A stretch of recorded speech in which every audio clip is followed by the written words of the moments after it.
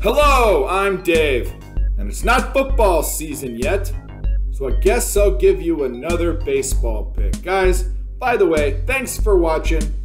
Hit the like and subscribe, I appreciate it.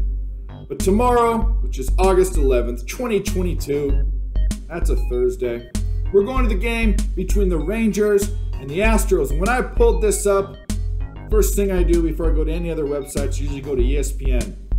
And if I see a little grayed out mannequin, gray head with no face, instead of a real picture, you know it's a rookie pitching. And when that rookie's on the Rangers and they're playing at Houston against the Astros, I went to that pitcher and I saw he's a left-handed pitcher.